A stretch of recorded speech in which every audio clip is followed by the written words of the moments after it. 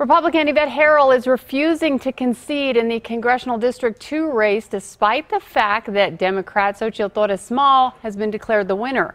On election night, Herrell thought she was the winner by fewer than 2,000 votes. The Doña Ana County clerk still had to deal with 8,000 absentee ballots. They did not finish counting those until Wednesday. Small gained more than 6,400 of those votes, giving her the victory. Now, Herrell appeared on Fox News this weekend saying something doesn't add up.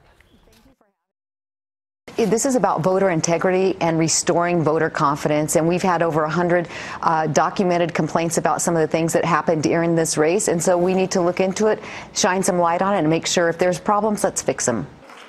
Herrell believes votes are still out and is demanding every single one be counted.